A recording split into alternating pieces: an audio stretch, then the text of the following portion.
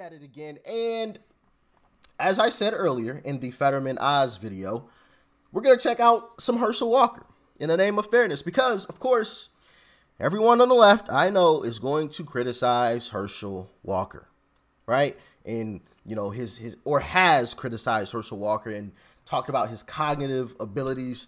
So in the name of fairness, we're going to check out some Herschel Walker, because, like I said earlier, I think it's selfish that the left wants to continually push out Fetterman. I think he needs to be focusing on resting and recovering.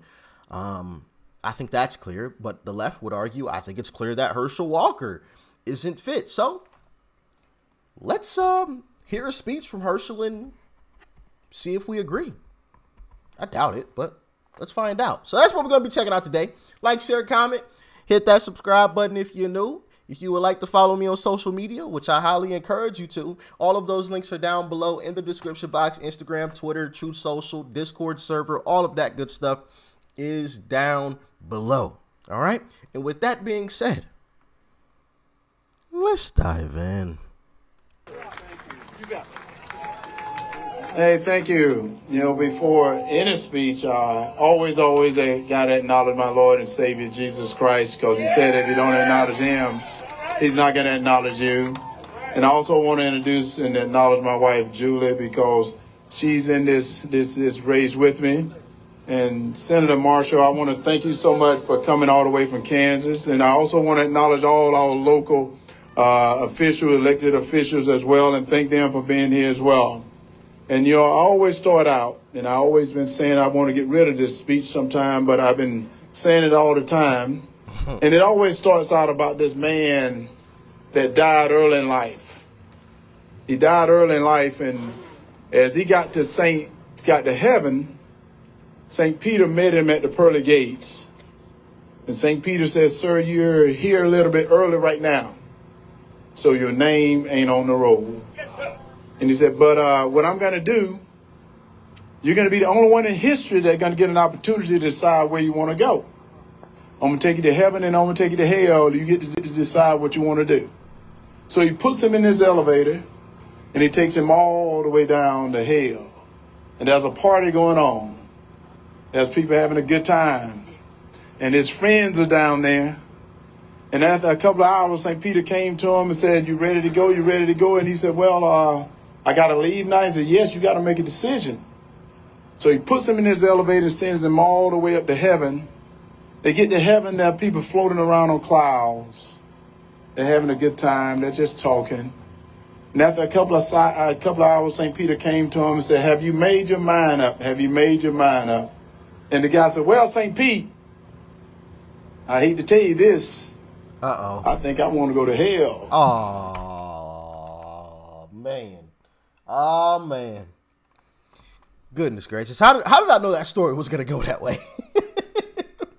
I feel like a good story couldn't have gone any other way, right? Like, a good story, he had to say that. You know what I mean? It was just too obvious that you would say heaven. You know what I mean? Like, come on, of course. Like, heaven is the correct choice, but, you know, you got to make something good out of it. So let's see where it goes. So that seemed like my type of place. I want to go to hell. St. Peter said, "You sure?" He said, "Yeah." So St. Peter puts him in his elevator, sends him all the way back down to hell. Now the doors open up. It's hot. Yeah. People are crying. They're miserable. And all of a sudden, the guy goes, wait a minute. A couple of hours ago, when I was here, there was a party going on. And Satan shows up and said, "A couple of hours ago, I was campaigning." And the reason I'm telling you this is people have been asking me all the time why I decided to run. And I said the reason I decided to run because I see a lot of people campaigning. They're campaigning in front of my family. Holy. Wow. I didn't expect the story to go that way. And he's 100% correct. Because these folks on the left, they make the hell that they want us to live in seem like sunshine and rainbows. Oh yeah, we're going to go to clean energy. We're going to stop the use of these horrible fuel sources, blah blah blah blah blah. We're going to be releasing folks from prison who need to be out. It's going to be fantastic. We're going to allow these wonderful people to come through our open borders. It's going to be so good. They're just campaigning. Eventually, you're going to have to face reality.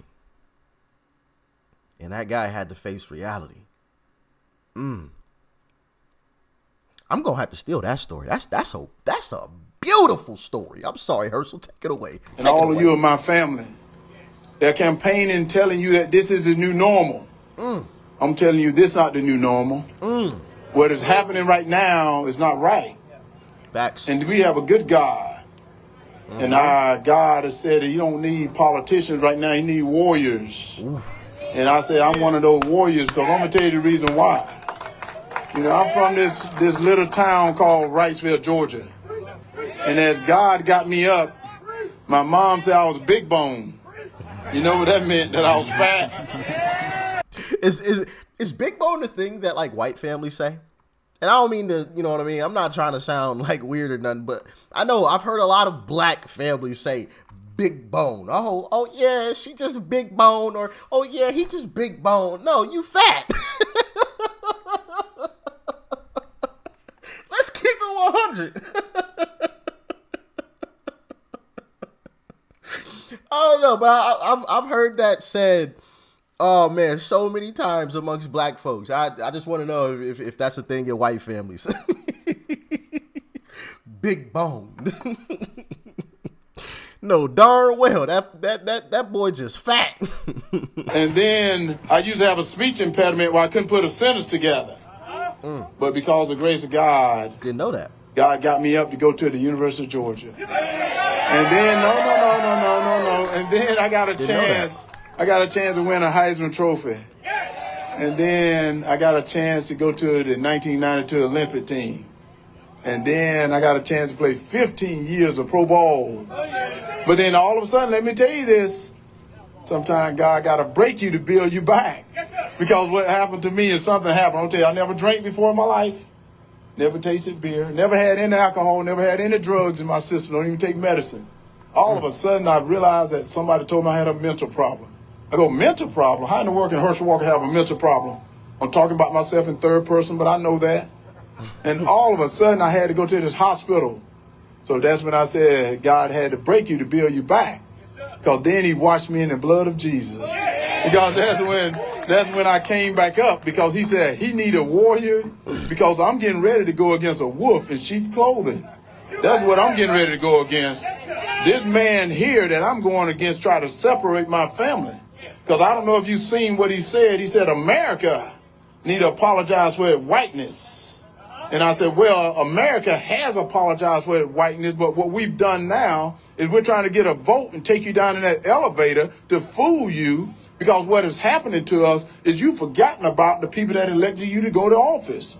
Because what has happened is we got to come together, because in my Bible that I read, a house divided cannot stand. And what we're doing right now, we're dividing our home.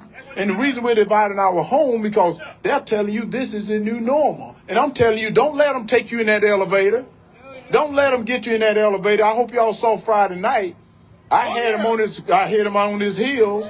They asked him a question. They were asking him a question. He became Scooby-Doo. We were like, they said, where do you live? He was like, oh, no. And I said, you can't do that. It's time for you to speak. I told him it's time for you to speak. Don't run now. You can't run now. I told him I was his country boy, but he don't know a country boy is smarter than you think. Call me what you want, do to me what you want, but what you will not do is separate my family. Because I said, I'm going to tell you, 23andMe has screwed us all up. We don't know what we are, but we don't care. One thing I do know we're Americans. We're Americans, and the only way we can get this done is by coming together to get it done. And then what they try to do, they try to fool us. They took away our energy. And he trying to say, Putin did it. Putin didn't do that. He did it. As soon as he got into office, he decided to get rid of our energy and give it to someone else. And now he's saying Putin did it, and it's the gas people. It's not him. It's him. He's the one that signed the document So let me tell you the truth. The truth is, by him giving up our energy, we're getting ourselves in a national security problem. Because there's people that really don't like us. Do you know there's people that don't like us? That's like Russia, Iran, China. They don't like us. Why are we going to people like Venezuela to ask for stuff from? That's a dictator. Do you not know the definition of a dictator? Yeah, you don't know the definition of a woman because they've been asking that question. And I can tell you, a woman is written in the Bible. Why don't we don't know that? And then they saying, can a man get pregnant? No, a man can't get pregnant. Why are we discussing things like that? What we need to do be discussing, we need to be discussing disinflation. What we need to be discussing is a crime on the street. But yet what he's trying to do is fool us and take us down in that elevator. You know what I'm saying? Don't get in that elevator. This is not the new normal. This is not the new normal. What is happening right now, we got to get leaders in Washington. We got to get warriors in Washington. So why do you think God has built me up? He didn't build me up just to play football. He built me up for a time like this right here. And I said, that's the reason I'm ready for a time like this right here. Because you need a warrior to go to Washington and say, no, no, no. I love my family. Do we have problems? Yes, we have problems, but we solve those problems together. And then let's talk about this. Whoever thought of defund the police? Defund the police? Are you serious? Why did somebody say that's a dumb idea? Oh, wait. That's not politically correct, but I'm not a politician. That's a stupid idea. So that's what I want to say. That is a bad idea. You don't defund the police. Those are the people that keep you safe. Right now, this is the toughest time to be a lawyer for law enforcement. But the guy I'm running against, he called them names. He called them names. He called them bullies and thugs. He called them names. I just read, somebody told me, he said that he got more police, he's behind the police better than I am. No, he's not. Do y'all see my badge I introduced at the and then they trying to tell me that's one of Mickey Mouse badge. I said, that one of Mickey Mouse badge, that's the reason that the morale in our police department is down. That's the reason the recruitment is down, because y'all don't have the respect for the police that you should have. That's the reason you need to be out of Washington, because we got to support our police like they support you. Because when they get a call, they don't hear nothing about no color, nobody when they get the call. They just go to the call. Right now, they're ambushing our law enforcement. What do we get when you can ambush my law enforcement? No, you can't, not on my watch. So we need leaders in Washington saying it's not going to happen on my watch. And then let's go to this here. Let's go to this here, because I'm upset right now. All of a sudden, I start to see they want to bring wokeness in my military. Wokeness in your military? Pronouns. What in the world is a pronoun? I don't know what a pronoun is. I guarantee you all that wokeness and all this extra stuff is going to go right out the flipping window as soon as them things start flying. Because ain't none of that stuff going to matter. Not a single one. Ain't nobody going to be mad because you said the wrong thing or addressed them the wrong way when projectiles are flying through the air. Ain't nobody gonna care. And the ones that do, they ain't gonna be here to, ask any more questions about it. War is war, right? I'm just saying.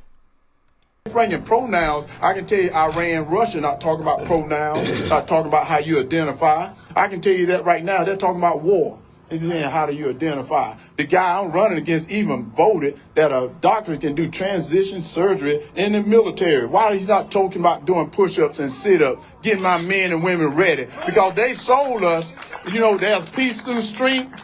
And right now what they're trying to do is get rid of our strength by hurting our military, but not on my watch. Not on my watch. I'm going to support our United States military because they're the greatest fighting force ever assembled is our United States military. So we got to get behind them and support them. That's what we got to do. Let's stand up and quit bowing down to what they're telling us to do. And I told them, I said, Senator, why not get off your back and stand up straight so they can quit riding your back? You don't know, you can't let people ride your back because you seem to be voting everything they tell you to do. And if you don't know what you're doing, give me the job. And they put me in the game, coach. I would do it because put me in the game, coach.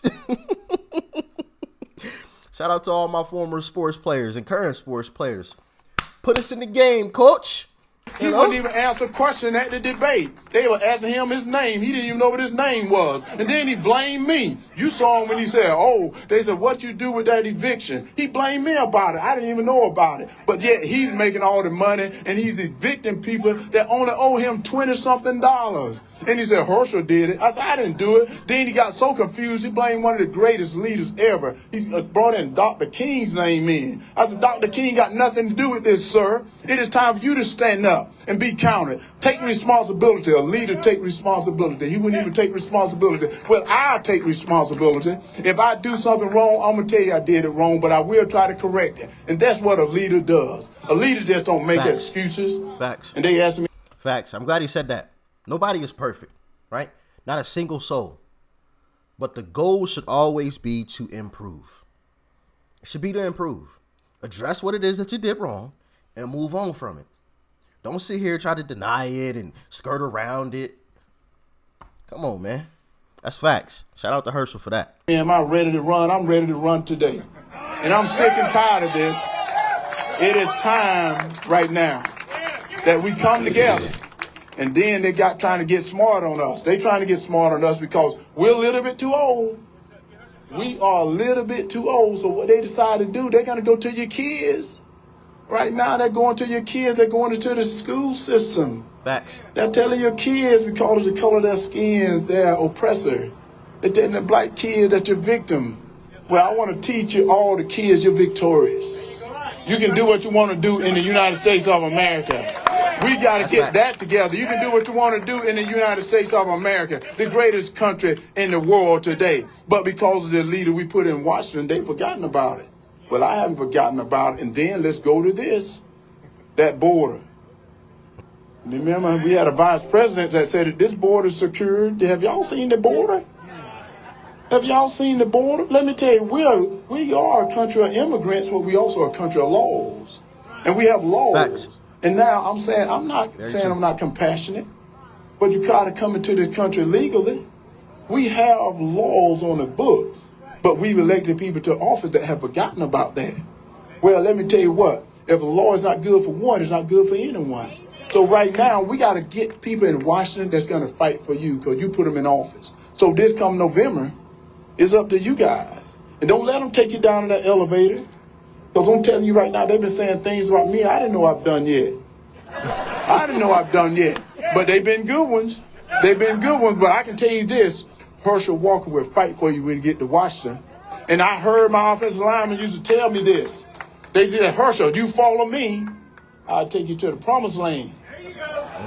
So I'm going to tell y'all vote for me, we will all get to the promised land because I will fight for you. And that's what we got to do. It is time.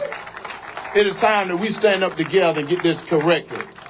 You know, I told you I'm not a politician. I don't look like one, don't sound like one because I'm not one. But I am that warrior. I'm that warrior that God had molded. And he got me ready. And I'm ready. So I said, I will go to Washington, I will fight. And I said, well, it's time that we get this together. We cannot continue to do what we're doing. He's asking for 6 more years.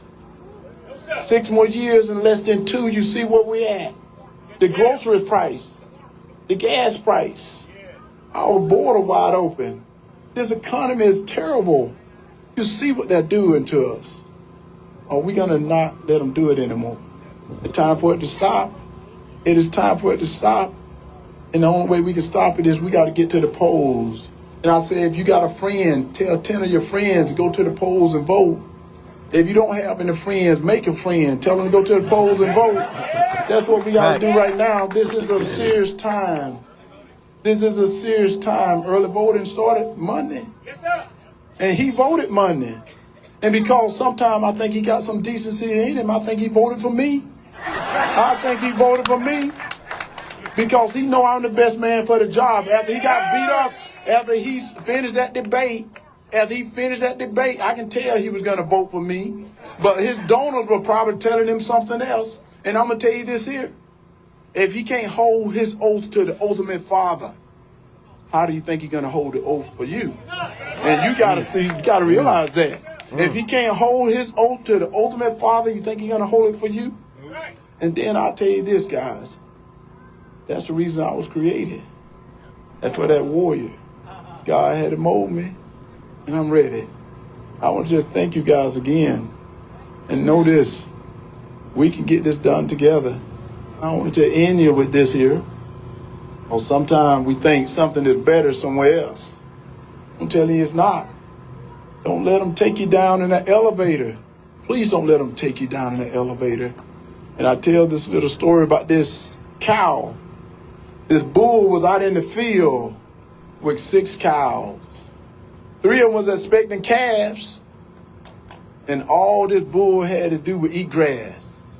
That's all he had to do was eat grass. But he kept his nose up against the fence, looking at 3 of the cows on the hillside in the other field that didn't belong to him. So he worried about something else. So one day he decided, I'm going to jump this fence. I'm going to jump this fence and I'm going to get over there. And that day came where he got back at a certain distance and he took off running and he dove over that fence and his belly got cut up all under the bottom, but he rolled over on the other side and he was so excited. And he ran up to the top of the hill, but when he got up there, he realized that they were bulls too. So I'm here to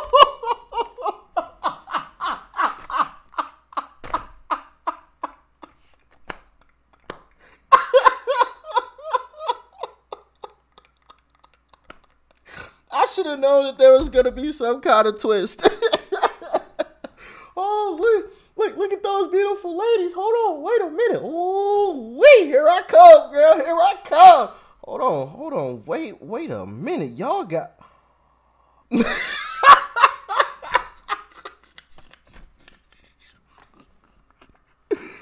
Hold on, I see a twig and berries. No, I thought y'all was... Man... Hey, don't think that something is better somewhere else. This is our United States flag, and we need to support that because let me tell you, I remember hearing this story about Francis Scott Key, that he went over to the British ships when they had the colonists. He went over. Oh yeah, we checked out that story. Oh man.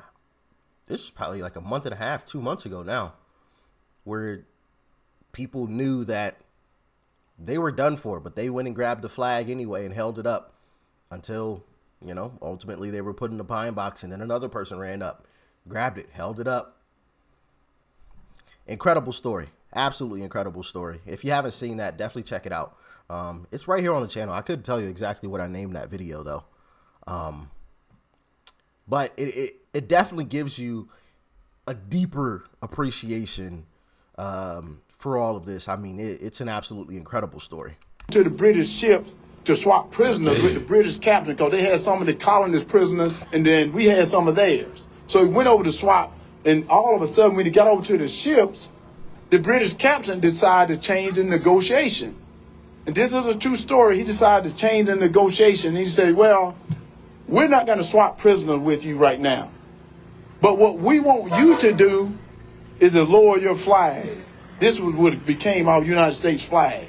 And Mr. Ski said, well, sir, I'm not sure if we can do that.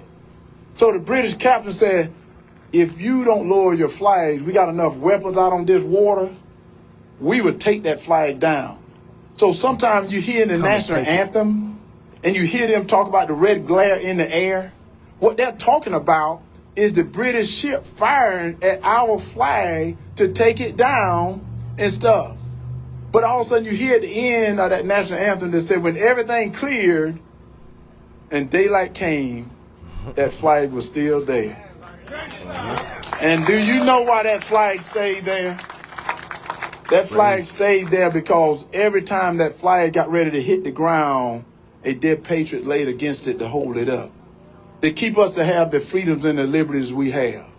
And now it's time for us to sacrifice for so many people that have sacrificed for us.